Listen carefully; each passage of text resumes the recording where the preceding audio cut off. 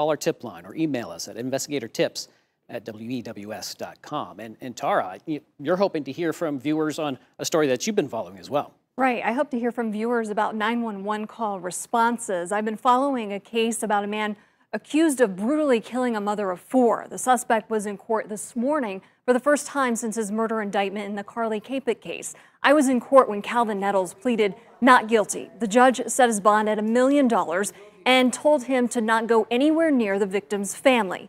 Nettles will return to court next week. 2 weeks ago today, police arrested Nettles at Caput's house on West 78th Street. Caput's mother and neighbors say it took too long for police to show up after several 911 calls. Neighbor Katie Bernheimer was one of the callers. She says police told her it took 10 minutes. She doesn't believe it and says there was no sense of urgency by responding officers. I just want the truth, you know what I mean? Because she deserves that.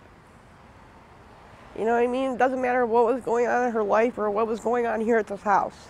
She did not deserve to lose her life like that. After I first reported on this story, when the mayor called for an internal investigation into police response times, the public safety director confirmed there was an investigation.